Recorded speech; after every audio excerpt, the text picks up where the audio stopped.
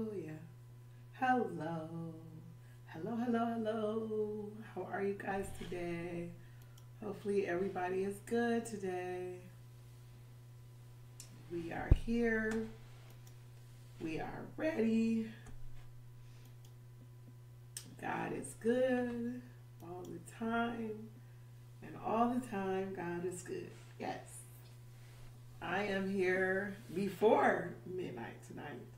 I know, you're saying it's only a few minutes before midnight, but hey, small victories, people. We celebrate the small victories. This is a small victory. Let's celebrate it together. Yes, I am here before midnight. I was pushing to be here way earlier, but I had to finish my board. I had to finish my board, so I did. I finished my board, and I'm very excited about it. Let's see who we have on while I wait. Oh goodness. I am trying to get to the right place to look and see who we have on. Here we go.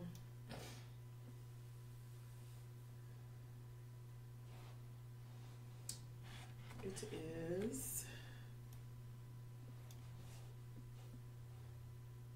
coming up. Ooh, I am Yanni. Yes, I am.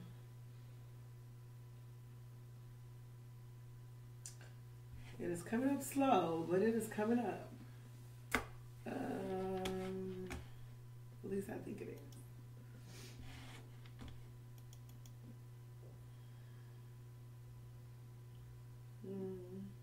Let's see. It's been 2 minutes. We'll give it 2 more and then we'll get started.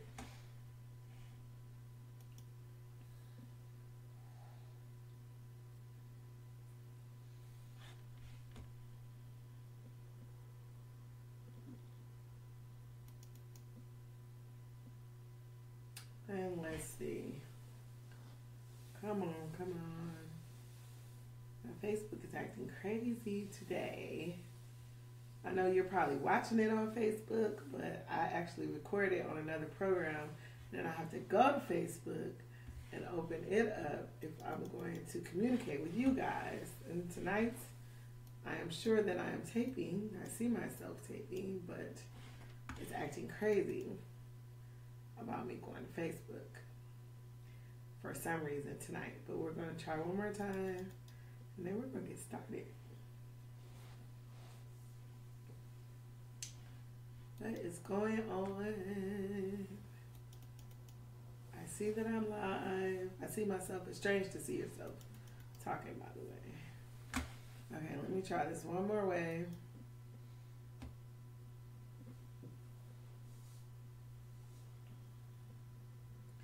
Yay.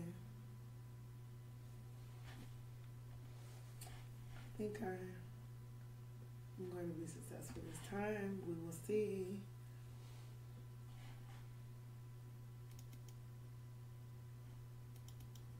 Come on. Okay, guys, we'll keep trying that. I'm not going to hold us up. We'll just keep trying this. But I see Toya's on. Hi, Toya. So we'll have to do it like this. If it won't act right the other way, we'll do it like this. But we're going to get started. How about that, guys? We are studying the book of Exodus, and we have been reading the Old Testament this year, and our goal is to make it through the Old Testament from Genesis all the way to Malachi by December 31st. That's our goal, and we're going to make it through. We're going to go to the end, no matter how hard it gets, no matter how difficult the reading may be to understand. We are going to do this little chunks every day, Monday through Friday, and if we need more time, we'll catch up on the weekends, right? So we left off yesterday in chapter 32, which was a very good chapter, sort of brought us back to the stories that we have become so used to in Genesis and Exodus. We took a break in Exodus to read about a lot of different building projects that the Lord was giving Moses on Mount Sinai, right? And we went back to the story form after chapter 31, because at the beginning of chapter 32, God told Moses, you need to go down there because your people tripping. I love the way God said, your people that you brought out of Egypt. Your people down there tripping, Moses. You need to go see what's going on. And so, as we know from the reading on yesterday, when Moses got down there, they were worshiping a golden calf. They were dancing and being drunk and revelry and all kinds of things. And so God had to get that straight. We open up in chapter 33 with still the remnants of this, right? The God is still dealing with the anger that he has over this situation. And so what he tells them in chapter 33, because remember, he wanted to kill them. He's like, you know what, everybody, just everybody, just, you know what, I can't with none of y'all. Just kill them all. And Moses prayed. Moses prayed when God first told him of the tragedy. Moses prayed before he even went down to see it for himself. We need to get into a habit like that. Somebody call you with good news with bad news before you even go. See what the bad news is and see how bad the bad news is. You need to pray. That's what Moses did. God told him, your people tripping. He said, wait a minute, let me intercede for my people right now. But even in all that intercession, God said, okay, I won't kill them all, right? But he did have the Levites go through and wage war on all of those that were against God. So they had to wage war on their own brothers and sisters, right? Whoever was against God, meaning blood, their lineage, their line, right? But listen, here in verse 2 in chapter 33, God says, I will send an angel before you and drive out the Canaanites, the Amorites, the Hittites, the Perizzites, the Hivites, and the Jebusites. Sounds familiar, right? Like what he told them before. He says, go up to the land flowing with milk and honey. Sounds familiar, right? Like what he told them before. Here's where the difference comes. But I will not go with you because you are a stiff-necked people and I might destroy you on the way. So God is like, yep, go do that thing that I told you to do, but I ain't going with you because I can't. Because right now I'm so mad at you that I might kill you along the way. You don't want me to go? You don't want me to go, right? But what happens? Moses prayed, right? Because the people became all distraught when they heard that God wasn't going to be there. And it's funny because now all of a sudden they remember God. And they remember all of the wonderful things that God had did for them. Remember when Moses was up on that mountain talking to God, all of a sudden they forgot God and they had to create their own God. But now all of a sudden they remember God and they remember all of the great things that he has done. And now they're like, no, you've got to go with us. We can't go by ourselves. And so Moses had created this tent outside all the other tents that he called the tent of meeting. So he put this tent a little ways outside the rest of the tents, and he called the tent of meetings, and that is where Moses would go and pray and talk to God. And every time he would go and pray and talk to God, at the entrance of this tent would be a cloud. And so the people would know that Moses was in there talking to God because they would see a cloud. And so they would all stand at the openings of their tent and worship God, right? I thought this was awesome. Like while the man of God was going up to talk to God, the people of God went like, yep, pray for me. And they kept watching TV. Uh-oh. The people of God went like, pray for me, man of God. And they kept, partying. Uh-oh.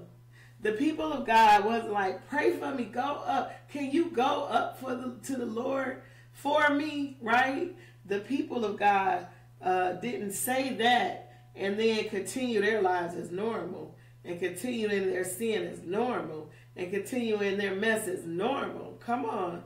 They said, you know what? Moses is in the tent of meeting praying we all need to stand at our own tents and pray. I thought that was pretty powerful. I thought it was awesome. I thought it was great. And so if you look at verse, I guess we'll start at verse 12. Moses begins to intercede again with the Lord, right?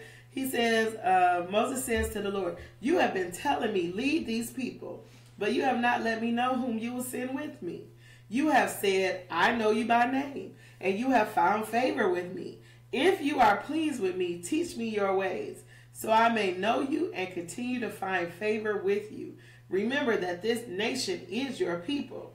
Then the Lord replied, my presence will go with you, and I will give you rest. And so Moses says, if your presence doesn't go with us, do not send us up from here. In other words, if you're not going to be with us, God, then don't even make us go, right? It says, if your presence does not go with us, do not send us up from here. How will anyone know that you are pleased with me and with your people unless you go with us? What else will distinguish me and your people from all the other people on the face of the earth? Listen, those are the memory verses that I want you to take on today. That is Exodus chapter 33, and we are at verses 15 through 16, and I'll read it again for you. Then Moses said to him, if your presence does not go with us, do not send us up from here. How will anyone know that you are pleased with me and with your people unless you go with us? What else will distinguish me and your people from all the other people on the face of the earth? And so Moses is crying out and responding to the fact that the Lord said, y'all go do what I told you to do. I ain't going, right? Moses is like, whoa, if you don't go, we shouldn't be going, right? Because you are our strength, Lord, right? You are our strong tower. You are our protection. You are our everything. So if you're not going, if God's not going that direction, should I be going that direction? If God's not going that way, should I be going that way, right? Because everything I need is in him. And if he's not going to be where I'm going, then I shouldn't be going there, right? And so Moses pleads with him. Moses, this master intercessor. So intercessors out there, you really ought to study the life of Moses and how he prayed at every turn. At every turn, he called on God. And I thought that was awesome. And so Moses is talking again here, and he says, and the Lord, responds to Moses in verse 17 and says, I will do the very thing you have asked, because I am pleased with you, and I know you by name. And so God agrees after he just told the Israelites, you know what? I ain't even going with y'all because I might kill some of y'all along the way because y'all tripping, right? Y'all tripping. I can't with y'all, right? After he just told them that, now he circles back around, and after Moses intercedes and after Moses prays, he says, look, I'm going to do this for you.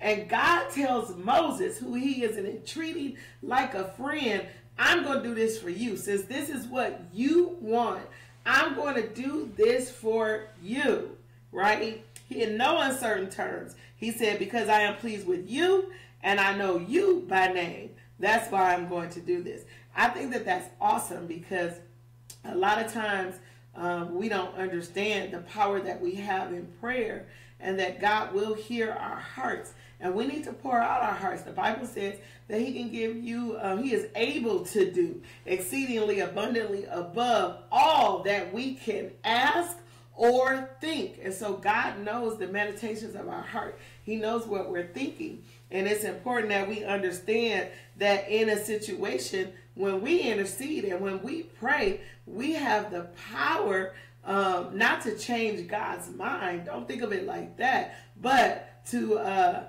plead for mercy from God, because God is a merciful God. And so if he sees your heart is a heart of mercy, he will be merciful.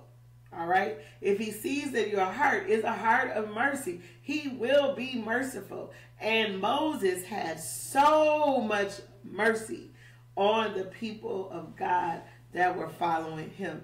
God was merciful to them, but only because Moses, and he knew who Moses was. Then God calls Moses back to Mount Sinai. He says, come back here to Mount Sinai, and we are going to do this again. The same tablets I gave you the first time, I'm going to give you those tablets again. And so remember, I hope you remember that when Moses came down off the mountain after 40 days and 40 nights of fasting, he came down to a people who had forgotten their God, who were dancing around a golden calf, calling it their God and saying it got them out of Egypt. He was so mad, he threw the tablets down. And so that's why new tablets had to be created by God, because he threw down the tablets that he had because he was so frustrated, right? So now he's got to go do it again, right?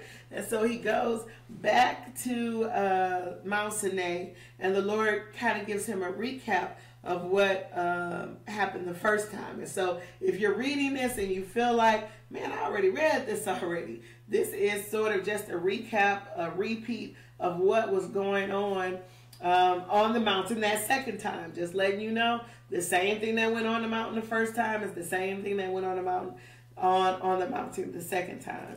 And so if you keep turning and go to chapter 36, you'll see this is where execution starts, right? The plans are about to be executed. Oh, I did skip a part I wanted to talk about, though. When Moses came down off that mountain, he was glowing. They said his face was radiant. It was so shiny that Aaron and his sons were afraid. They sort of ran away like, whoa, your whole face is lit up, right? That is how they knew he had been with the Lord. He had been in the presence of the Lord. And remember, in this passage of scripture, Moses asked God, can I see your glory? And so Moses is like, I want to see your glory, God. I want to see. And God said, you can't see my face, but I'm going to pass by you and I'll let you see the back of me, right? The back of my glory. So Moses actually saw the glory of God with his own physical eyes. And in doing that, when he came down off that mountain, he was glowing and the people were scared. And so he talked to the people, told the people everything that God told him, and then he put a veil on his face. But then every time he would go up the mountain, he would come back and his face would be glowing. In my opinion, this was God's way of letting the people know that you need to respect Moses because he has a one-on-one encounter with me. So that was good. In chapter 36 is when you actually see the plan start to be executed. He starts putting in place sort of at the end of chapter 35 toward the chapter 36. He starts putting in place everything that he got from the mountain down to the people that God chose him, told him to choose. He told him to choose Bezalel and Oholiab. I don't know if that's the right pronunciation. I could pull it up and find out, but I want to keep going. So we're just going to call them B and O, right? Or O and B. We'll call them O and B. And so God had chosen O and B to do the work already. And he said, even again, he reiterates here, Moses reiterates it to the people that they had already been filled with the spirit and the skill and the knowledge to be able to do this and to be able to teach it to others. And so Moses just pretty much tells them everything that God had told him, and he told them to make sure that they go get skilled people who could do the work. And so then the work starts, right? He tells, in this passage of scripture, the Israelites are giving according to what God said on Mount Sinai. He told Moses, tell the people to give. Tell them to give everything. These are the things we're going to build. And these are the things we're going to need for those things that we're going to build, right? And so the people started bringing stuff from their own houses that could help to build this tabernacle in the wilderness that God was building. And so they would bring wood from their house. If they had fine linen, they would bring the fine linen from their house. If they have the fragrances that were needed to make the anointing oil, then they would bring those fragrances. So much stuff did they bring that, you know, O and B finally had to go to Moses and say, look, the people just keep bringing stuff. We don't know where to put this stuff, and it's actually not needed anymore because we have everything we need. And so listen, I am in chapter 36 and verse 6. It says, then Moses gave an order, and they sent this word throughout the camp. No man or woman is to make anything else as an offering for the sanctuary. And so the people were restrained from bringing more because what they already had was more than enough to do all the work. What would that be like?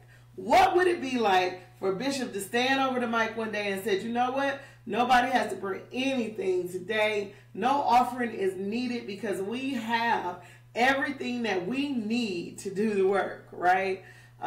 Yeah, that's how it was. The people's hearts were pricked to give, and they gave, and they gave, and they gave, and they gave. The end of this is just talking more about the actual construction of the tabernacle.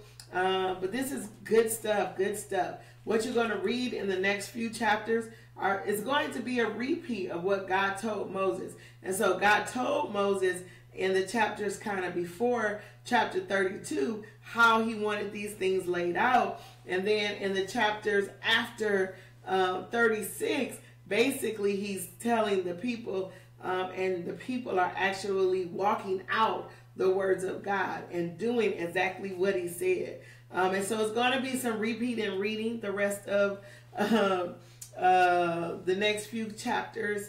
We're going to go into 37, 38. We're going to be talking about the ark and the table and the lampstand, the incense and the burnt offering, and all of these things were things that we already talked about when Moses was on Mount Sinai. But we're going to revisit it and look at different parts than we looked at the first time. We're going to talk about the garments and the breastplates, and it's going to talk about Aaron actually trying those things on and what that must be like. And then we're going to actually set up the tabernacle. All right. Believe it or not, we're coming to the end. I know you guys are like, what? But believe it or not, we're coming to the end of Exodus. So tomorrow will be the end of Exodus, and it's going to end gloriously. While you're reading tomorrow's reading, because definitely you're going to read, while you're reading tomorrow's reading, make sure just to always try to put yourself there, put yourself in the context, feel like what it must have been to be a part of that giving experience, feel like what it must have felt like to actually be there helping to build. And then we're going to come upon the end of this and go into Leviticus, which is going to be challenging in its own, but we're going to get through it. I promise you we will. And we're going to talk about some very deep things in Leviticus. So you might want to read earlier up in the day, not so close to your bedtime. I'll try to do the live stream a little earlier up in the day for Leviticus so that we'll all make it through together, okay? There are some exciting parts in Leviticus, but most of it is laws, and guess what? More laws. So get prepared for that. But the way we're reading, it's going to go fast. I'm telling you, we'll only be in Leviticus for 2 weeks. So it's going to go fast. I promise you. So hang on. But until next time, you guys be blessed. Remember that God loves you and I love you too. In Jesus' name, amen.